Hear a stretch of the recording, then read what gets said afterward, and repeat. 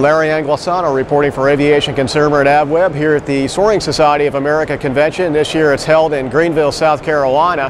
Now Stemme is here with the S10 Motorglider as it prepares to deliver the next generation Motorglider, the S12. To tell us more about the S10 and the S12, here's Stemme's Wes Chumley. We're here at the Soaring Society of America convention, and this year we're displaying a brand new Stemme S10VT turbocharged Rotax motor glider. It's a side-by-side two-seater, 50-to-1 glide ratio, but it cruises just like an aircraft under power.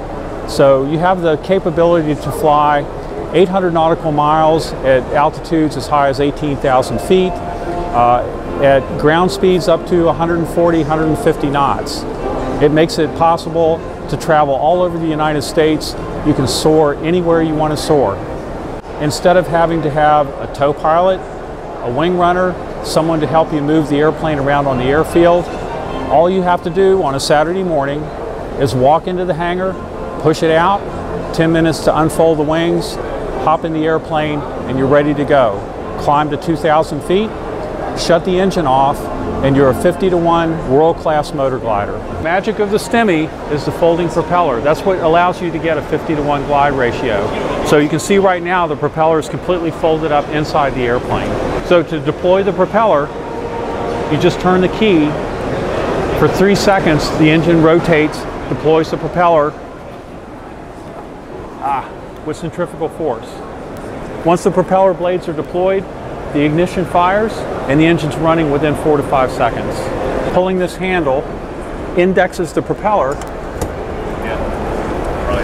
so it's in the correct position to close the nose dome. Once that's in position, we pull the handle, the nose dome closes, and you're a 50-to-1 high-performance glider. The landing gear on the S10 is completely retractable.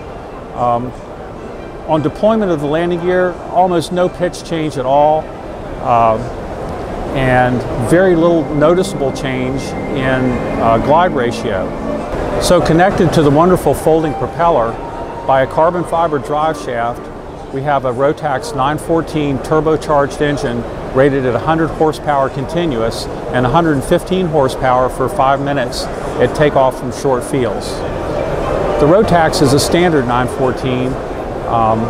It burns approximately 3.7 gallons per hour at altitudes above 10,000 feet at cruise speed, making the range on this airplane truly astounding.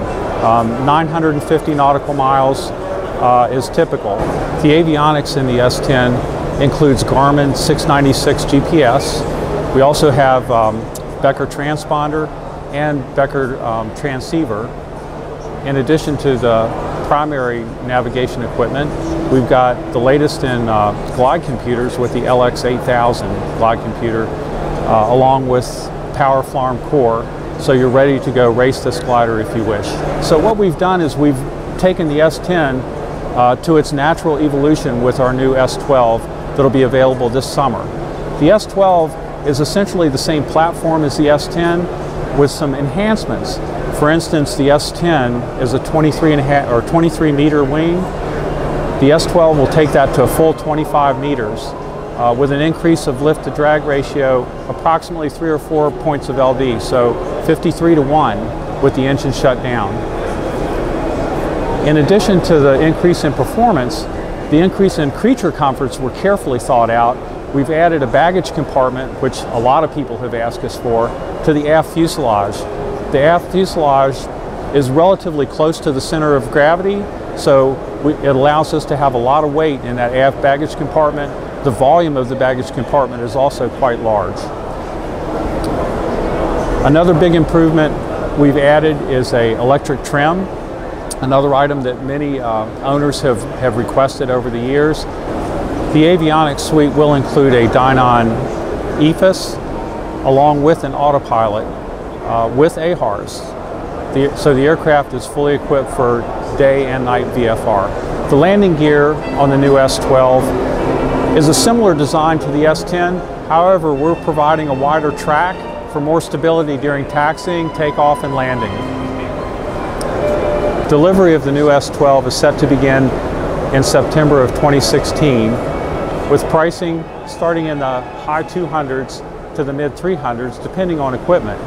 Delivery of the STEMIs is included in the price. The airplanes are delivered to Columbia, South Carolina, USA.